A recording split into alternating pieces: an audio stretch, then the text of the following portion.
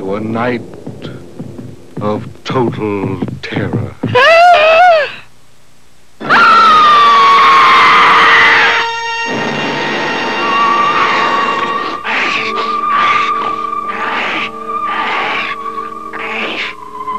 Night of the Living Dead.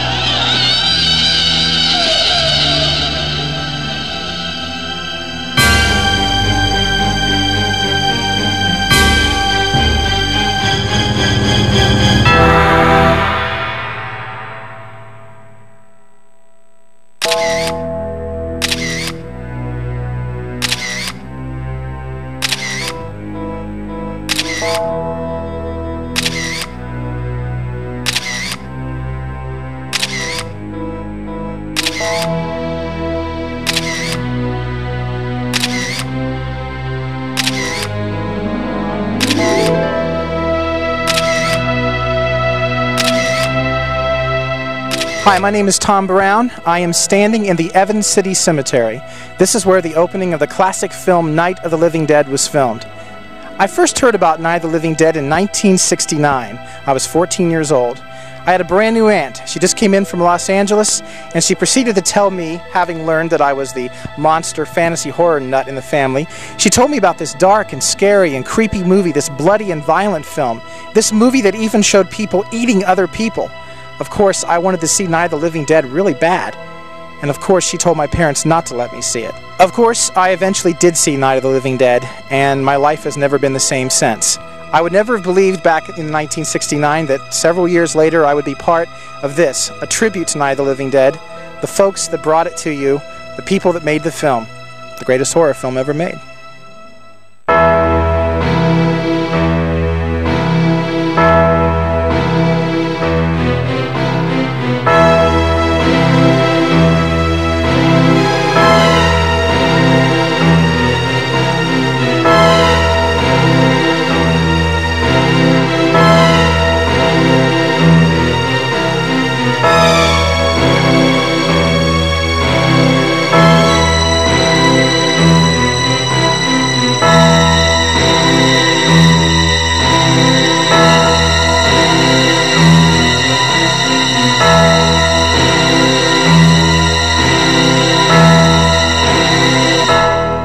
How did the Night of the Living Dead come about? George and I were having lunch in a tavern around the corner from the late Dimage Company where we all worked. Remember? We were in Sam Rini's eating grilled provolone sandwiches and sipping beer with Richard Ritchie and complaining about the commercial jobs that we lost, how fickle the advertising agencies were.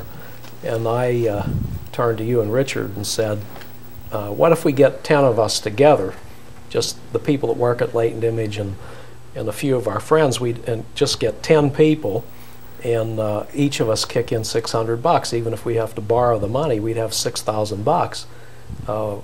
We should be able to make a movie on that, or at least, you know, get it down to a work print. Shoot it in 35, print it in 16, and we should be able to do a better movie than those things with rubber masks that we've all seen. And I like those things. Yeah, those rubber rubber masks. masks. I think it's interesting, though, to consider from a point of view of, first of all, not having very much money to work with, and secondly, then to get together, cobble together whatever little money you can to make some kind of movie that you could almost certainly sell to someone. Hopefully, yes. The horror thing was almost backed into in that way. I know that one of the rationales was that if Bill Cardille, if someone bought those movies that were on Chiller Theater at that time, someone would certainly buy anything that we could do. Yeah, that was part of the rationale. Yeah, I mean, I think important to say, too, that initially we wanted to make a movie. Right. And we backed into horror after we tried to talk to various people We about didn't know other things. We didn't know anyone who had any horses. Western was Western out. was out. No one listened whenever we would talk about something else.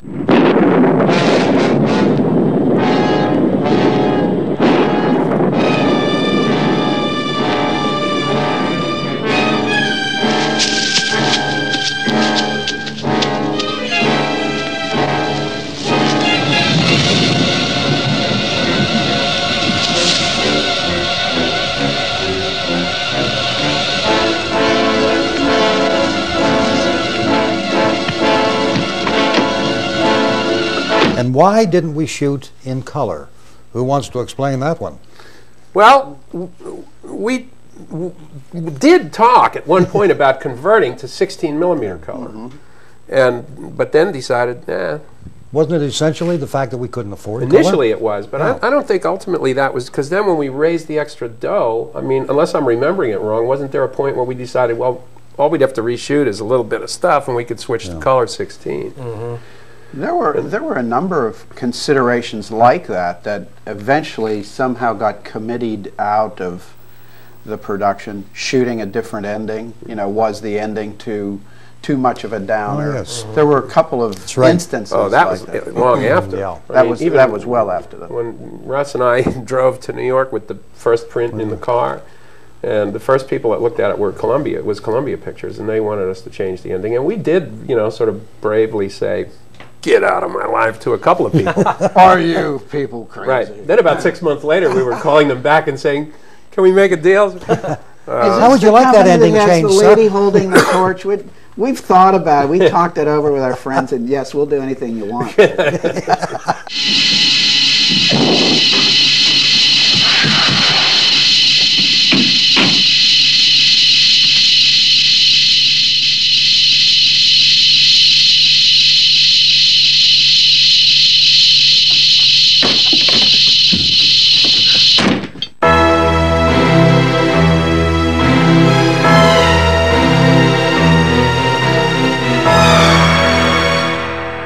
It's terror, nightmares, and a good time, actually, and a classic title.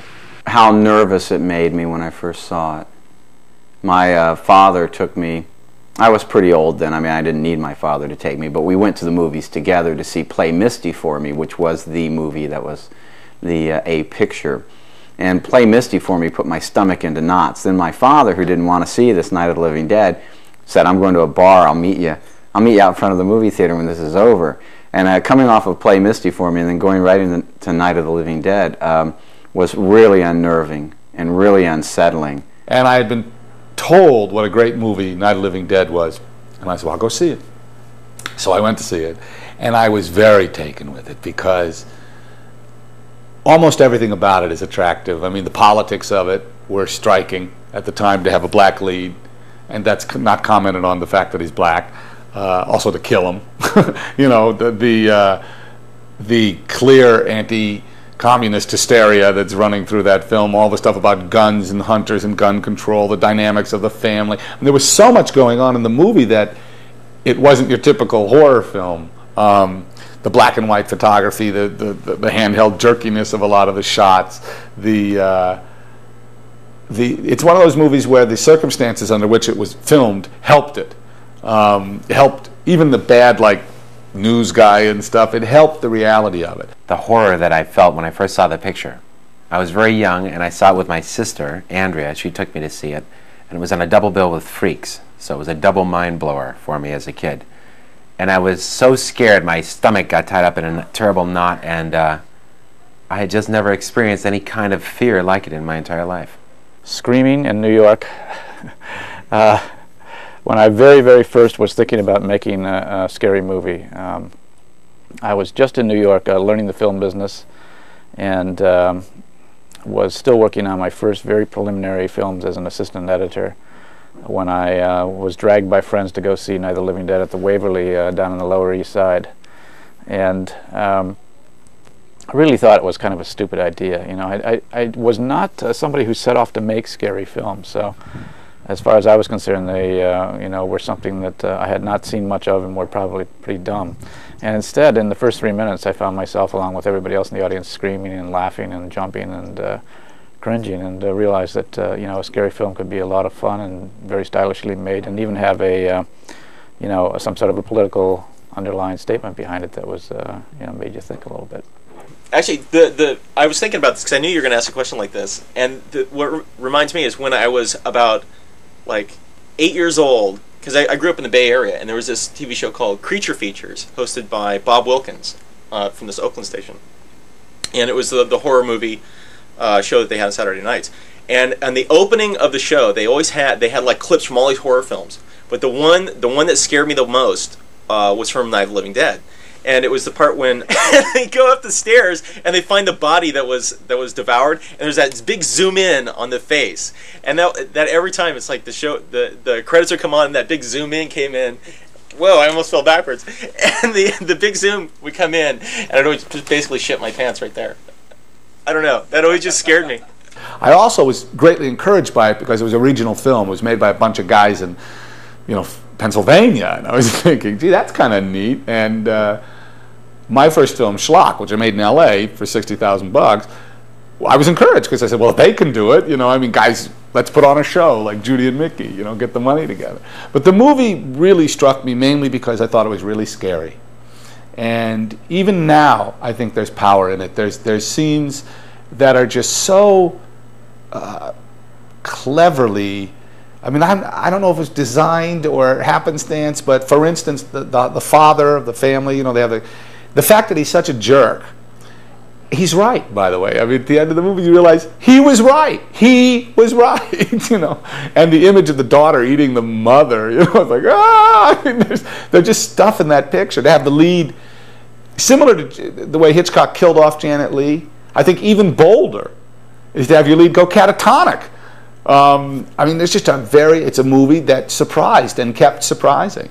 I was watching TV late at night, and I remember this movie coming on. I can't remember, I was very young, and I was 11 years old actually, and I remember watching the movie on TV late at night, and when it first came on, in the car driving up the road in black and white, I knew I was in store for a pretty spooky movie, because just the whole tone from the first frame just pretty much gave me the heebie-jeebies. Well, while he was having his diapers changed, I remember having many a sleepover with several friends. We would stay up and watch the film, you know, whatever creature feature it was on, and we'd have popcorn and get really scared. And I remember not being able to go to sleep at night. Gritty black and white, noirish, evil, insidious, basically horror, I think, would be the one adjective used to perfectly describe.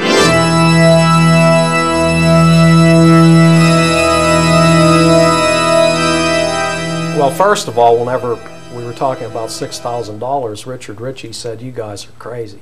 You'll never make a movie. I can't believe I'm hearing this." And we said, "Does that mean that you want out?" And he said, "Oh no, I'm in." So he come up with his $600, and we went back to the studio, and we talked to Russ. He was one of the only guys that had $600 in his That's right. He had a real job. The rest of us had to borrow the money from parents and finance companies and so on. But Russ said, "Sure, I'm in. I'll spend the afternoon working out some figures." And he got done, and he comes out with this gloomy look on his face, and he says, "I got some real bad news. We can't do it for $6,000. It's going to cost $12,000." Oh no! We said, "There goes the movie." No movie. That's a story I didn't know. Originally, Yeah. you came up with double what we had, huh? Well, we had Image 10, the 10 people that kicked in $600 Right. each. That was the $6,000. And George was in utter gloom. He said, "You know, it's all down the drain, because if we bring in another 10 people for another $600, there's no percentage left. There's no profits for anybody." And that's when we hit on the idea, well, the first 10 people like you and Marilyn Eastman and so on, those people were going to contribute not only money, but they were going to work on the picture in important ways. So those people deserved a higher percentage than the second 10, and that's how we brought the second 10 in at a reduced percentage, so there was some money left over for the hoped for profits.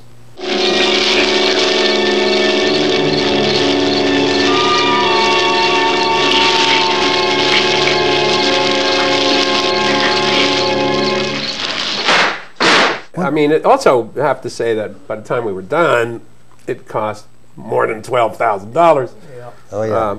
Yeah. $114,000. Yeah. 114? Yeah, with the deferments. But the amount of cash was like around 70s. Yeah, between 60 and 70 somewhere, which is still, I mean, bargain basement. Even $1967. That's still pretty unheard of. Dirt cheap. Also important to say that you can't just raise $6,000 and go out and make a movie. I mean, we had equipment and know-how, and between us, between your equipment, our equipment, we had two separate companies. We didn't have to go rent stuff. We knew how to use the stuff. And you guys did the makeup. I mean, half the staff, half the production credits are represented here now in these four people. And there were true. 4 other people that did the rest. And then there was a lawyer. One of the guys was a lawyer. Well, it was like the very week that we bought our first 35mm camera was the week that we were sitting there in the bar, and now we had everything we needed, including the camera. And that was a used camera, wasn't it? It was a used, right. a heavy 80-pound blimp 35mm camera. That remember the burden that it was. Yeah, very well. Just setting up shots and getting the matte, the lenses in that thing, and just transporting it from one area of the house to the next. That's a recollection. Although the equipment was clumsy and awkward at the time, there was so much energy. You hardly don't remember it as being an encumbrance. It was our stuff.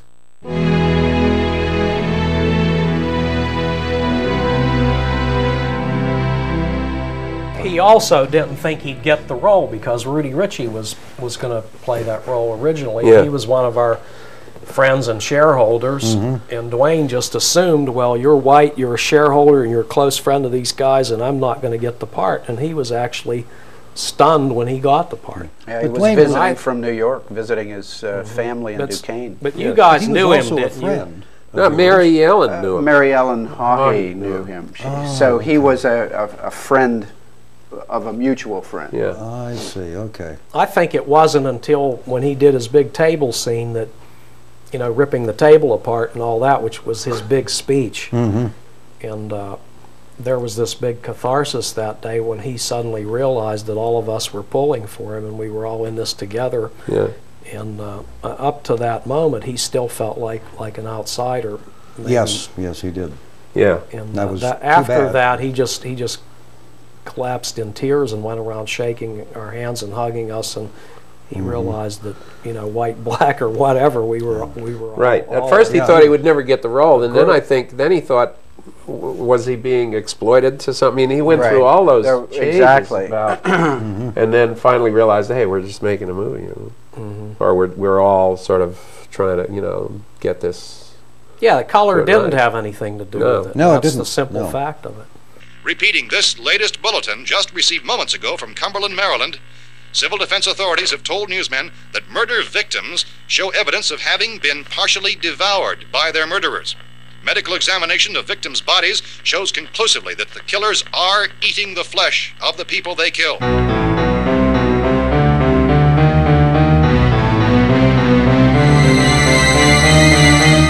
That was a thing that sort of evolved, and it got harder and harder and heavier and heavier. We did initially say we're going to go a little further than these other movies go, but then we kept watching dailies and realized we weren't.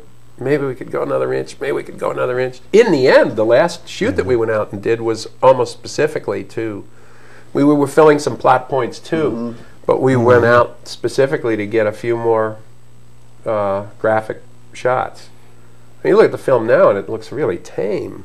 Oh, compared with what's compared with Well, we knew that available we since? had to be Sure. iconoclastic with the picture. We figured maybe nobody would want to distribute it, and we'd end up carrying it by hand to the various drive-in theaters and selling it that way. So we wanted to make sure it would get noticed. So we were always breaking new ground intentionally and forcing the picture into more daring areas than other films had gone.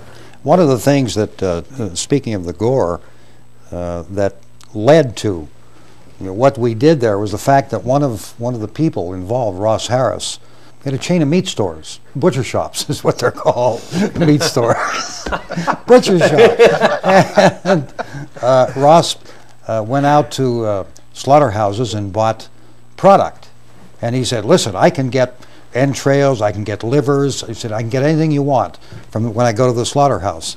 And he made good on his promise, and that's why we, one of the reasons we went that way. It started a whole subgenre. Little did we know. Yeah. That's right.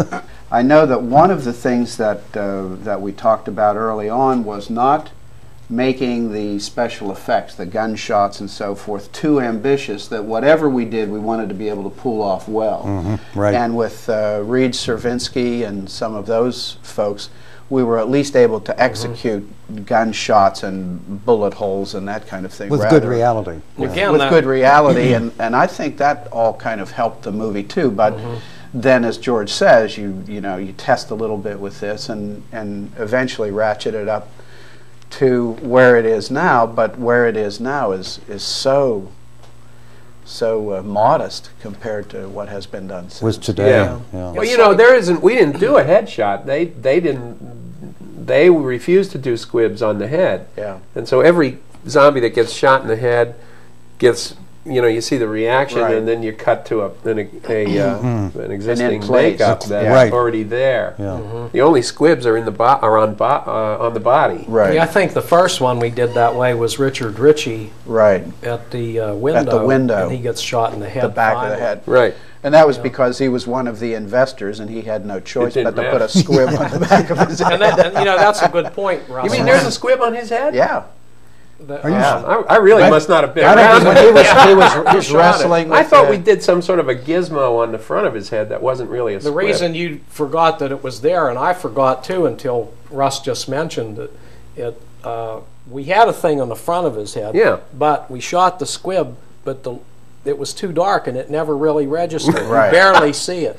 But the thing I was, like Russ mentioned before about investors helping us go into new areas where, you know, Vince Servinsky's brother Reed came in as an investor and turned out to be a fireworks specialist, and just like the you know, Carl's friend Ross Harris came in and furnished the I'm a specialist parts. with entrails. Here comes Vince and Reed, and because of having them there, we were able to do the demolitions and the squibs, which we really didn't count on going in.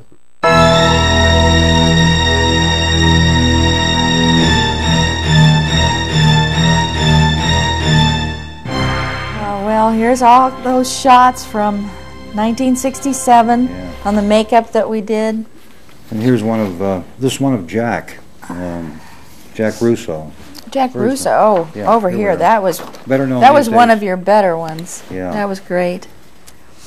You knew that the genesis of this makeup, the wounds, that is, was from The Enchanted Cottage when I was a messenger at RKO in Hollywood. I think that's great. You really like that movie because you look like you tried to redo it. I used to hang around the makeup department, and I think one of the Westmores was in charge of it at the time, but I'm not really sure. But anyway, they used, on Robert Young's face, they used Dermawax to create the distortion.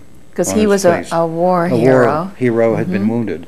And so I just absorbed that, and when it came time for Living Dead, I thought, aha, here's a way we get our wounds, our gross wounds. So we searched, found the Dermawax, and the rest is history. And here you are doing makeup on a couple of the ghouls. Although I did most of the regular makeup, the straight makeup. Well, you did it in stages also. Yeah, well, it was really interesting the way the makeup sort of progressed. If you watch the film, you'll see that the makeup changes. In the beginning, everybody is a raccoon. Yeah, yes. Dark eyes, dark circles, and... Right. And I was doing what I knew then, which was theater makeup, and that was to enhance and to diminish anything that was wrong with the face. Right. And then I gradually realized that with a ghoul, you go the opposite way. So if somebody had a big face, you make their face bigger. If somebody has a narrow face, you make their face very narrow and small.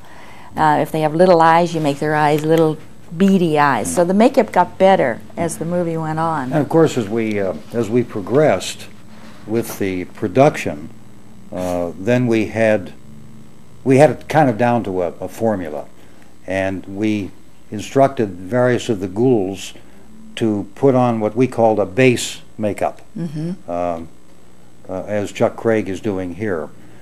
And then you went in and finished it with the shading, the rouge, the black, the brown. And I also did the makeup on the nude. Oh, that's right. Which was... That's right. Yeah, she was too pretty and pink. So we had to cover her with gray. That's right, a greenish gray, as I recall. Yeah. You can't tell that in the black and white film, but... No. And there's Roger. Yeah, Roger. Oh, boy, that was a good one. Roger McGovern. And Betty Ellen Hawhey. Yes. See, a lot of people thought Betty Ellen Hawhey was the lady who ate the bug from the tree. But she was not. I was the lady who ate the bug from the tree. I was filling in because we were short on ghouls that night. So I did a little extra role as a bug-eating ghoul. And I don't think I have one of those here. Yeah. Oh, and Chuck Craig. Chuck Craig, yes. That was a great one, Carl. And our honeymoon couple. Yes. They went off the bridge, at Chappaquiddick or something like that. Yeah. No, I don't think that came later. And this was more subtle makeup. This was Rich Sanderson. And this is as the film progressed, and we were using less of the, the black around the eyes. And he looks really good.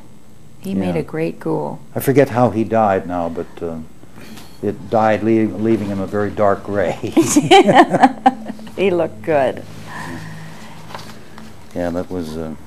And Miss December. Miss December. That was Paula Richards. She was our receptionist. Yes, at the time, yes. At the studio. So she was our first lady ghoul, wearing a sheet, which she devised herself. Because we also did the costumes, which came mostly from Goodwill. And at the bottom of many people's closets, things that have been discarded or were about to be discarded. And Keith Wayne, of course, he didn't have ghoul makeup.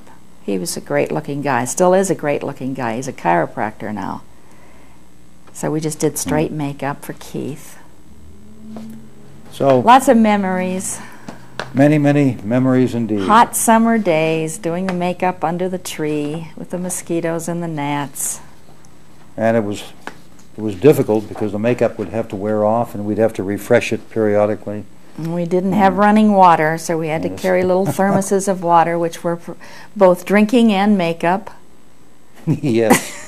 Whichever came first. Which we tried to keep separate, of course.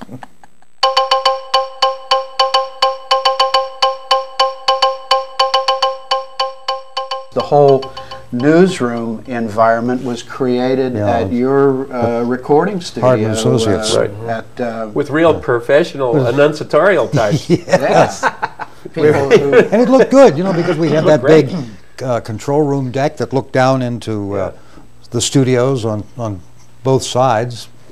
So it looked real. But great. Those sequences are often talked about as some of the stuff that really plays, you know, the news, authentically, the newsreel stuff, and the, you know, announcing the rescue centers and all that. And Chuck Chuck write his own copy? I mean, he was a news guy, and he wrote his own copy. Chuck Craig, that's right. It has been established that persons who have recently died have been returning to life and committing acts of murder. A widespread investigation of reports from funeral homes, morgues, and hospitals has concluded that the unburied dead are coming back to life and seeking human victims. The thing about the names of the towns at the bottom of the screen was another attempt on our part to make sure that maybe the picture would attract some attention, because we picked real towns in the Pittsburgh area, thinking, you know, well, people that see Clairton up there or McKeesport, Glassport, they're going to talk about that and get us some word of mouth. I don't know if it worked, but we were calculating every single shot that we could. It didn't work real well in Indianapolis or Chicago. No, they hated it there. They didn't know any of the names of the towns.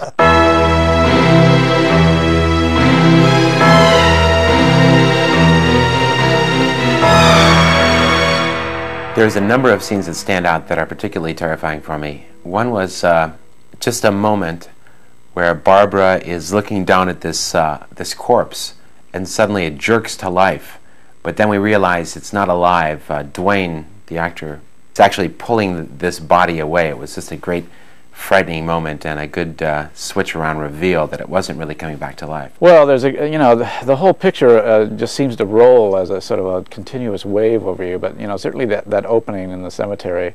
The guy with the, who was, I think, the zombie in the graveyard, that they're coming to get you, Barbara, bit, that whole sequence, that's what pretty much made me turn off the television. I was too frightened to continue watching it.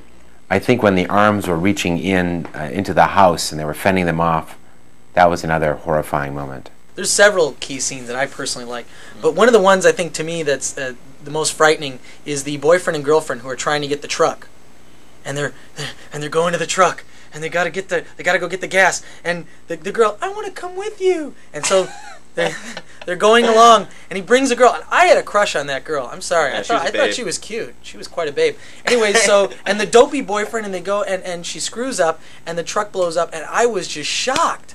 How can they kill these characters? And they were the first of the major characters that you really liked that got killed, and I was just blown away. Not only because I had an affection for this girl, of course, but also I couldn't believe that could be done in a movie like this, that they would just kill off these characters that I was starting to like. They're coming to get you. I don't know. There are many things. I couldn't come up with one. The little child in the cellar, when she came back, that was really bad, really scary. I mean, a really bad time for me as a kid. At the time, the thing that struck me, there were some shots that are very clumsy, artless, but in fact make them more powerful, which is people chewing on like pieces of meat or livers or something. And it was just, you didn't see that stuff in movies at that time, or at least I hadn't seen it up to that point. When it's not so bad that they couldn't get away, but they chose to just kind of, you know, they set a chair on fire and kick it out front. And I mean, there's about 30 minutes in the early part of the film where they don't have to stay. They could try to, it wasn't so bad that they could try to get away. And there's just this sort of that indecisiveness and the people trying to make a decision what's best for their own well-being. That's just kind of, that's really unsettling, because you're just terrified that they're not making the right decision, and you kind of know, since this movie's called Night of the Living Dead, that they're not going to be making the right decision. And I think there's a mood or something, sort of an air of suspense and dread in those early first 30-40 minutes. I think that's probably really impressive. I get a lot of images that are like, it's like a montage that goes all the way through the film, because at times I felt like some of the imagery in the graveyard in the opening, some of the very spooky wonderful black and white. At times it looked like this could be a Bergman movie, you know, and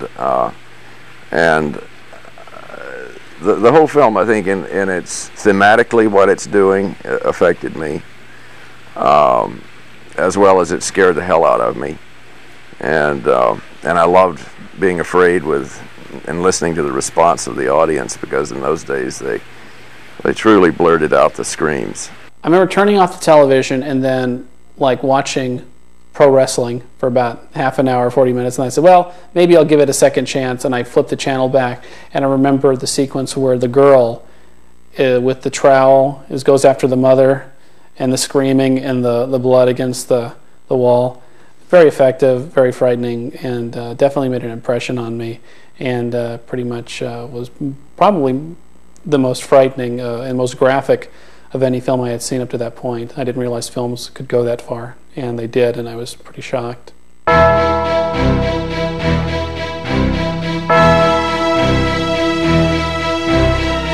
sitting here, Carl, looking over your shoulder and wondering, tell me, could it be that that's the coat rack? This is the coat rack with which I want to touch it, anyone? With which I wrestled when I was shot by Dwayne/Ben in the film. And you still have it after all these years? Oh, yes. Well, we have a few artifacts like that. And how many times I'm one. There's another.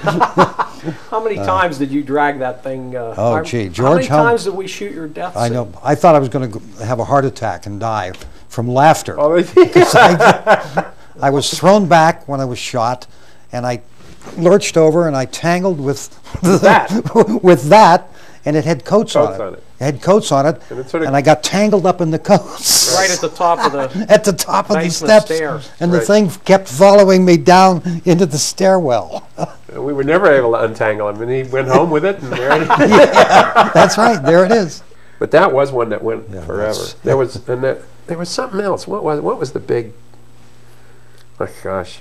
I know we have the you mean another sequence? Yeah. One was when I threw the torches out, Molotov cocktails out of the second. I was trying to hit a stone down there, and sometimes I hit it. And sometimes you hit Gary. The audacity, you mean you had to the hit lunacy. the stone? I was aiming for a bottle stone. had to break, so right. you had to hit a stone. A stone. But the audience couldn't see was there. That's right. And I just can't believe, to this day, that I really thought that I could hit a stone which was maybe, 24 inches across from the second floor window over the porch roof. Right. Well, is it coming? Come on! Get in!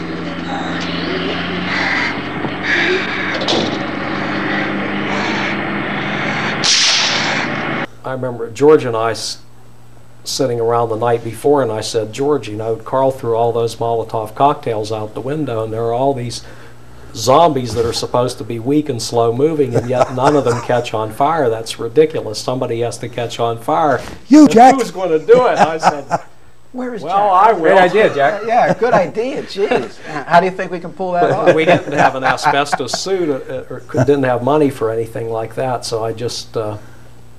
You put on three or four layers of I had some tight-fitting denim clothing and a loose brown suit over that. Yeah, and then a jacket over that. And the idea, no, just a denim jacket, denim Levi's, and then the brown suit. And then a brown suit on top of that. So you made we had a puddle of gasoline on the ground, and you made a trail of gasoline from my back down my leg. That's right. And so on action, you threw the match into the puddle ignited and straight up my back, and the plan was for me to just stagger in flames as far as I could until I fell over a hill where people were waiting to smother me, the flames with the blanket. And I just went until I felt my hair burning. Just keep on going until and you everybody hear George was say cut. It was the looks on people's face were really weird. Like it was you and George, because I could see this worried look mixed with glee that we're actually getting this great shot. I still have that. I still get that weird look on my face anytime I see a person on fire. Part of you enjoys it, and part of you. Yeah, But we got 3 takes on the thing. Yes, we did. It worked. Well, I was worried because that was a spooky thing because we had never done that before, and by dang, you was on fire.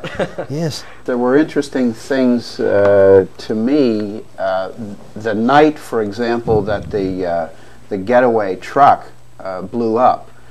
I think it was a real stroke of good fortune that we found 2 trucks that matched identically. One of them didn't have, in Evans City, Pennsylvania, who would guess that you could find 2 identical trucks that matched, and one didn't operate, it had to be towed. That's the one that blew up. Mm-hmm.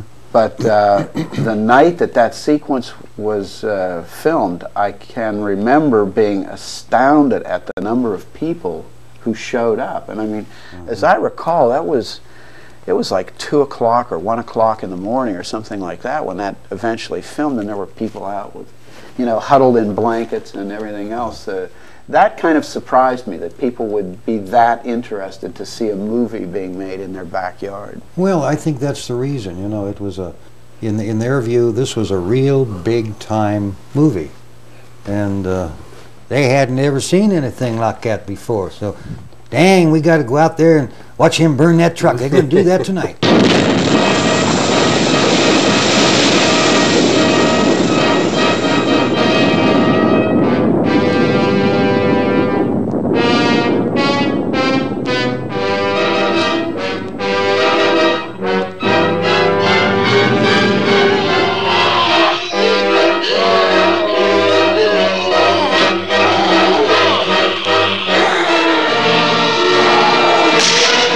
One of the really unpleasant things that I recall was the sanitary facilities, which were non-existent. There was non-existent, an outhouse, and there was a pump, wasn't there? Right. And you had to, if you wanted to use the John outhouse, you had to carry a bucket of water with you. We used to carry 50-gallon or 30-gallon garbage cans full of water from a place about 100 yards away and down a hill. That's right. Yeah. And then we'd fill the back of the commode so that when you hit the handle, something would be in there.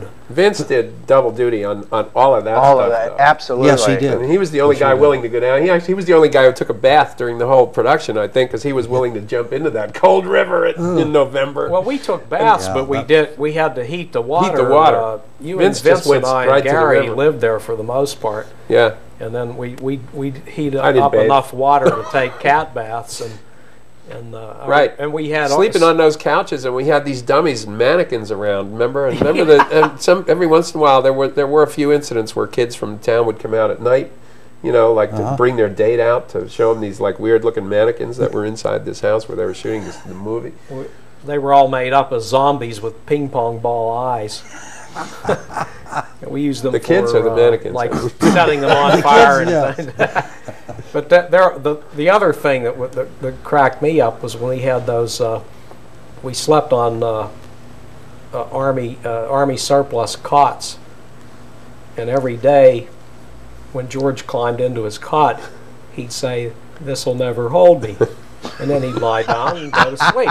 And it would hold him. And after about 10 times of this, he said, "This'll never hold me," and he went down right through the cot, through the canvas and everything. He's on the floor with his feet sticking up in the air.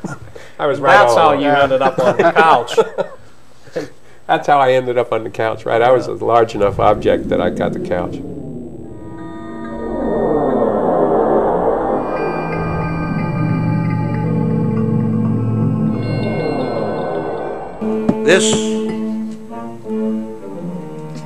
This is the original disc, one of the original discs from the soundtrack.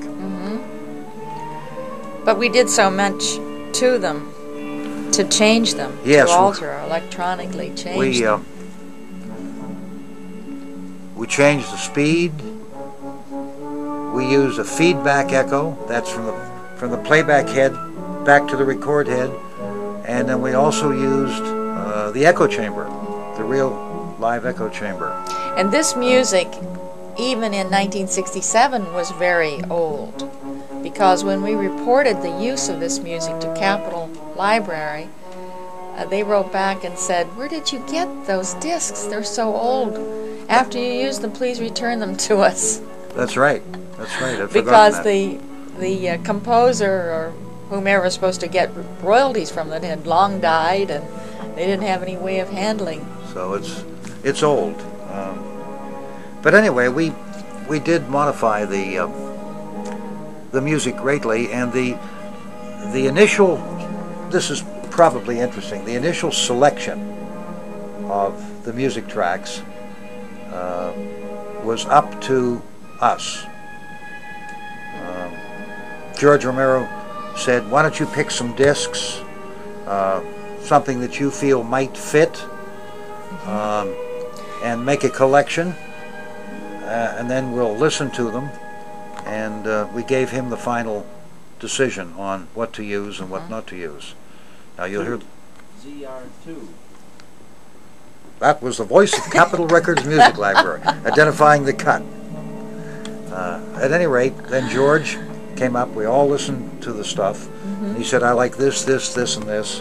And then we proceeded to modify the music, to add echo and do the things I said before. The music is, I think, is a big contributor to the feeling of Living Dead. You know, that kind of gothic, Yeah, it is.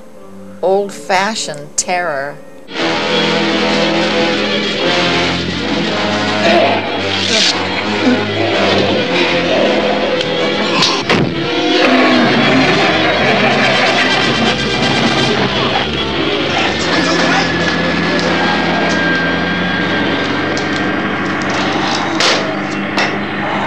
Well, that was really our frame of reference. That's right. At the time, because nobody had done anything like this.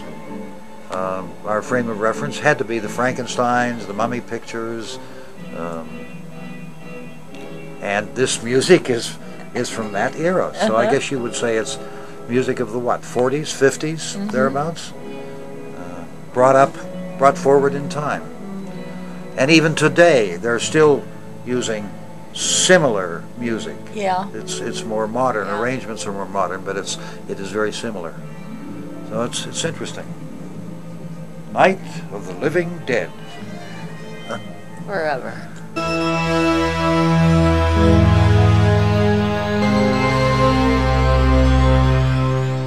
I think it was kind of interesting also, the lucky coincidence of the finding duplicate trucks, but also the finding a place, finding a house. Yes. That was going to be torn down, so it didn't make any difference what we did to the place, because once we were finished with it, they were going to knock it down anyway, and I think it today, still to this day, is a turf farm. Yes, they it grow is. grass Well, there. The last Well, time. I mean, a lot of that's luck, but you know, I mean, and on a serious note, really the way it happened was tenacity. I mean, we were going to get that movie made some One damn way or another. whatever it takes. And I think it was really at the core of the group, not all 10, but at least 7 or 8 of us were determined to make the movie. Yeah, because we did look at a number of houses, and Carl and Marilyn found one, and the ceilings were too low, and we could have gone with it and suffered through the hand, but we hung in there till we found a place that was exactly right. Yeah. And of course we had to Vince fix it built, up. remember, built you couldn't get to it in a vehicle. That's right. And Vince went out there and built a bridge over the thing, and he found old antique furniture and like fixed the joint. I mean, And he made a fireplace where there wasn't a fireplace. Right. So Right. he made the And created a secret door. door to the A basement basement door, where there yeah. wasn't even a basement. Yeah. So it was, and then just furnishing it with things like your coat tree, Yes. You know, and your antique radios, and Oh, the all old of us Zenith, brought stuff yes. out there, and we bought stuff from Goodwill, and before you knew it, the place was looked was like furnished it was, and looked like an real. old farmhouse. Right. I wonder how much a group like this, an entrepreneurial group like this, is responsible for what has happened in general to movie making and the cost of production. You know, as recently as the remake in a couple of years ago, I think at its largest there were like 115 people on the crew, and you kind of stand around and scratch your head if you have that perspective of being involved in the original movie, and then you stand around and you say, well, geez, 115 people, that's more than we had in the cast in the first film, including the posse and everybody else. And you say, I wonder, you know, how much are we really buying here? You know, it's well, you know, you can't. I mean, the problem is I mean, theoretically, we shouldn't have been able to do it either. I mean, it's what we were saying before. We had equipment, we had the tenacity, were willing to go out there and spend all that time when, you know, when we all had, or were trying to. I mean, you guys had a really going business at the time. We had one that we were trying to get going, and we you know, we all should have probably been back in town looking for the next client. But, you know, I think just that drive and desire, and, you know, just took it over the top. And that I think energy, plus the fact that, you know, we also, I think, did in the end wind up doing it, you know, pretty democratically. I mean, you know, because initially you were going to direct, and I mean, then I wound up directing and all the stuff. I mean, we avoided big fights. I'd drag you out there and feed you those things.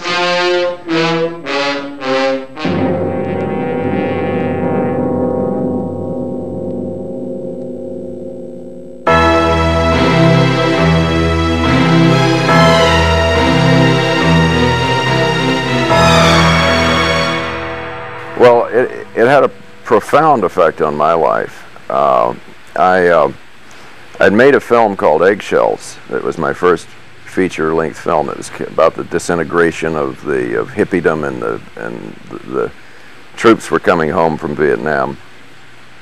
And the film played the art house circuits. It didn't get many play dates. And so a friend of mine suggested I go to the Student Union to see the 16mm print of this film called Night of the Living Dead. And I went, and the response from the audience told me what kind of film, the genre that I should get into, how I can make a low-budget film without stars or, you know, or a great deal of money that it was accessible to me. And so as a result of seeing that film, and with that sophisticated audience, I decided to do a horror film. And it was, I don't know, it was some months later, I guess, that the Chainsaw, or that the story that became Chainsaw evolved. Because it was the scariest movie I'd ever seen, when it came time for my partners, Robert Tappert, Bruce Campbell, and myself, to make our first horror film, we drew upon Night of the Living Dead a great deal, and it influenced our movie Evil Dead quite a bit. In Night of the Living Dead, the horror all takes place in one deserted farmhouse, and so we also decided that's a good and cheap place to make a picture. I guess a lot of horror filmmakers finally come to that conclusion, but nevertheless for us, it was Romero who had influenced us, and we saw how effective that was. Some place out in the middle of nowhere. The isolation factor was very good. So the location was influenced in our film by Night of the Living Dead. The regional filmmakers seem to be making the most cutting-edge horror films. Well, maybe that's a contradiction in terms, for the simple fact that all horror films, to be any good, have to be cutting-edge, because everybody is trying to push the envelope when it comes to horror and shock and mood and just the whole avant-garde and the whole rebellious sort of filmmaking that happens in the horror genre. With Night of the Living Dead, it became such a big hit and became so memorable with that great title and it being a great movie that filmmakers felt that their films, the regional films, could do that kind of business. And I remember a lot of people trying to do that kind of film, and they were retitling, I think, European films, House of the Living Dead and Fangs of the Living Dead, and everything was The Living Dead. Well, I think it's given it a great shot in the arm because it was a crossover film for a lot of people, including myself, who consider myself sort of educated and hoping to go off and do sort of art films, you know. Suddenly I realized that it was possible to have art that also had a visceral quality to it and could make you jump and sweat and run and laugh. And it sort of released me, you know. I think I might have been doomed to making very serious films before seeing that film, and then suddenly I realized, no, you could just let your hair down and have a lot of fun and still do something that had meaning to it. And I think it was the same for a lot of the audience, and therefore for the whole genre. It released it from just being pulpy, done by, say, cigar smokers who were just trying to exploit, and released it into guys who had ideas and women who liked to have fun at it, but were actual filmmakers that went out there with the camera themselves and got their hands dirty and did the editing themselves. Well, in many ways, actually. I mean, I think that films can be influential for good and for bad. I mean, I made a movie called Animal House that was so influential that I think it was horrible. I mean, I kept thinking, do I get residuals from all these rip-offs and stuff? But I mean, it was so, and Night of the Living Dead inspired so many films. Plus, I think a lot of the makeup. Tom Sullivan did the makeup in our Evil Dead, and it is fairly similar to the very simple makeup that Romero went with on Night of the Living Dead. Plus, just the concept of The Walking Dead as the source of horror was ripped off. I mean, I was paying homage to Romero when we made Evil Dead. Well, I think everybody who was started out, and a lot of people have made zombie movies, I have made one, and I worked on one called Shockwaves, would like to capture some of that film in one of their films. I think we would all like to be able to generate that type of terror in our audiences, and I didn't do it. I did not achieve that that level, which I think just goes to show you that there's a lot more to the film than a bunch of actors stumbling up on a porch and trying to get through the window, because that same film seemed to be made with Vincent Price much earlier in Italy as Last Man on Earth, and even though that was very creepy, it didn't generate the same response. So I don't think just having a bunch of zombies lumbering around is going to do it. There's something more, there's something magical, and maybe it's a once-in-a-lifetime thing. Just in terms of breaking new ground, in terms of how far you can go with the gore, there's I can't quite name, there's so many films, almost too numerous to mention. I mean, films, the Evil Dead films, the Peter Jackson's Brain Dead, I believe. It's ridiculous. There are homages, and it's amazing. It truly is in so many ways, the impact that film has had.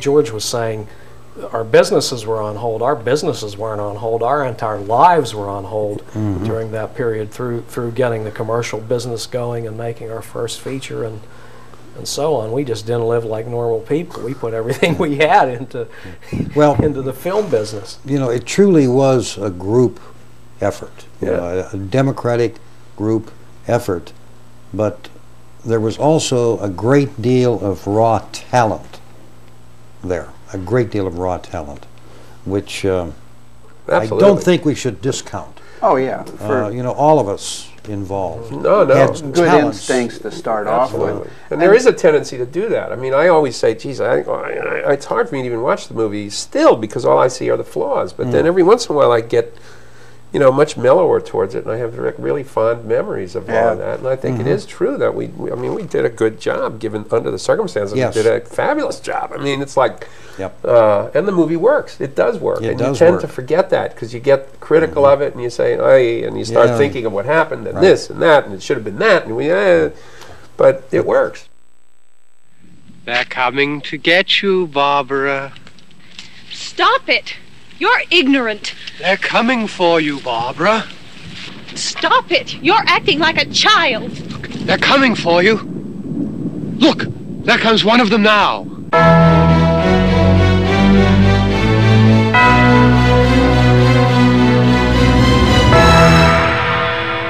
I worked with practically everybody in the film. Carl Hardman, Marilyn Eastman, George, Jack, Russ. We all did voiceover work, television, commercial work together in Pittsburgh. I went out to Hollywood back in 66, 67. Shortly, I'd say about a month or so while I was out there, I got a call from Carl saying, "We're going to make a film. Would you like to come home and audition for it?" So I flew back from Hollywood to Pittsburgh, ended up getting the part of Barbara, and the rest is history. I played her as she was written. We did a lot of improvisation shooting. We'd have certain dialogue written. There was the working script. But oftentimes we discussed what was to happen in the scene, then improvised the dialogue. For example, the segment where Barbara is sitting down telling Ben about the candy, Johnny being attacked, and she's hot, she undoes her jacket, that kind of thing. She tells the entire story. That was all ad lib. I remember we did everything in one take. Oh, he was wonderful. Very willing to listen to ideas. He had, I believe, distinct ideas, images, how he wanted it done or how he saw it, but very flexible. We didn't have a lot of stock, film stock to burn. We had to really keep everything concise. I remember changing, he taught me how to change the film, load the camera in a bag right there on set. He was marvelous. A very creative, intense, down-to-earth guy. To this day, he is. I was running to the gas pump. The gas pump we thought was firmly attached. George, again, was shooting up. He was kneeling down with the camera right in front of the gas pump. I came running into that pump, hit the pump. It was just sitting there. It wasn't bolted. The thing, heavy sucker, nearly fell on top of George, squishing the fella to death. But it was averted. We caught the thing. He wasn't hurt. Watching it at the premiere, I just marveled that all the takes that we did could be put together into something that, even though it didn't cost $1 million to make, said something, and it held your interest. There were some beautiful shots. When I say beautiful, you wonder how could it be beautiful in a horror film?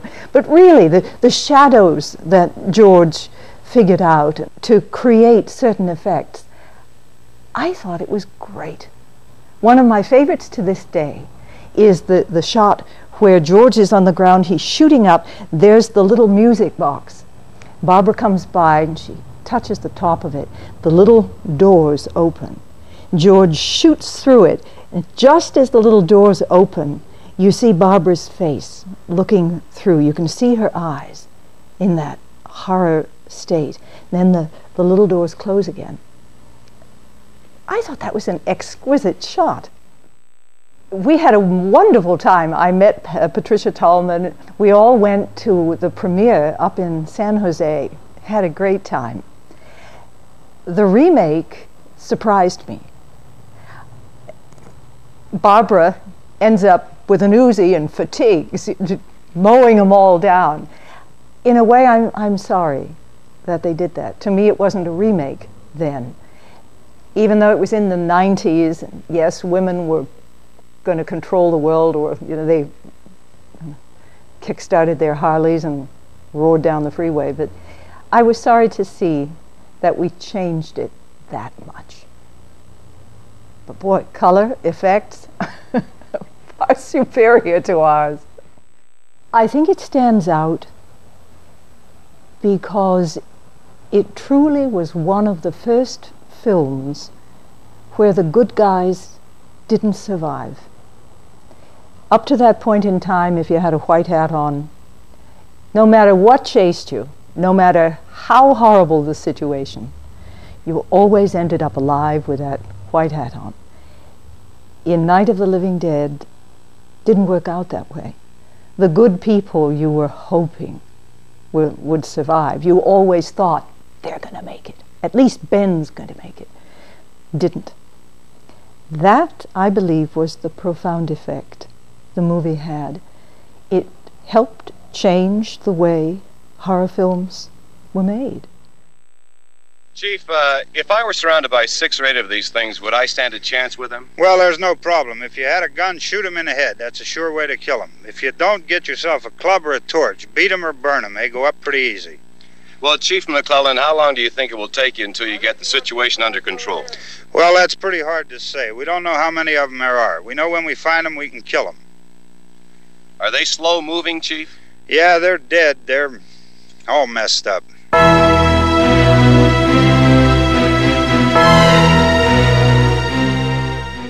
Well, they were really good days. They were deadly in many respects, but they were great. They really were great. I think it was also... how many people really cooperated with us and came out, people from advertising, people that we worked with. I mean, there are hundreds of people. The big days, those big days with the helicopter, the IIC, cooperation from IIC, and your friends in the biz and our friends in the biz that came out, painted, you know, the ambulance. I remember that ambulance. That was the first major prop that I was ever within 10 feet of in my life. Oh, and it was yeah. like, God, it's whoa, check it out, man. This looks real. You're talking about the blue Mercury. Yeah. Yeah. That was Did I ever tell you the story of that? Yeah, I borrowed that car from a Lincoln dealer who's no longer in business. Can't think of the name now. Probably because of giving you the car, and then I think the story you're going to tell behind it. Well, you know, I probably did tell you, but it was Willard. Willard. Right, that's right. The town of Willard. Willard. I don't know. Anyway, the sign on. We had a black sign made. Right. No, it was painted right on the car. Painted on the car. It was painted on the car. Washable. That's why it looked so great. Paint. None of this. Took the car back. They removed the black paint, Willard, and it didn't disappear. There was a faint image of Willard. So they had to and this wind guy's up, name was not Willard, I take it. No, it wasn't. They had to wind up painting both sides of that station wagon, and they were really hacked. Yeah, they were not really thrilled. I didn't know that. Yeah, apparently something in the pigmentation of the paint left enough of a residual image that you trying to pass this off as a brand spanking new car. But why does it say Willard on the side? Well, you see, the police department bought it, and then they never drove it out of here. And I think that there are little moments like that that we have all forgotten about. That kind of make the that. Washington D.C. segment was almost the same thing where it was just like a pic. I remember yeah, it was like we a were picnic. all in we the got downstairs. in a bunch of cars and drove down there. And we were in the shot down in downstairs 16, studio right? before that wasn't in the script to go to Washington. No, I know. And I'm we were trying to all- remember. We just jumped in the cars. We shot that with Eclairs, right? 16. Yes. Yeah, well, we shot with right. At least Eclair and the was it shot with an Eclair? I don't know. Yeah, because it in was one going to shot. go in the television, be matted into the Matted, television right. screen. So we figured we might as well shoot 16 and save some money. But we didn't. We started thinking, well, what can this sequence be? And we have a whole movie where people don't even come out of this farmhouse, and yet this is supposed to be happening on a national, if not worldwide, scale. And so how can we indicate that? And I think I was the first person to mention, well, let's just go to Washington, D.C. Zap. Next morning, Carl had his car made up. Slap some flags on Carl's car. I don't know what you went through to do that. I wanted to go to Afghanistan, and no, it couldn't possibly. Remember, Well, you had a big weird. Lincoln, didn't you? Yeah, you had the Lincoln. Yeah, that we was put Carl's. the That was flags your on car. That's in the 65 Lincoln scene, that, right? that looked great. The same car we went And, to the drive-in in, I That's think. right. Well, it had to be.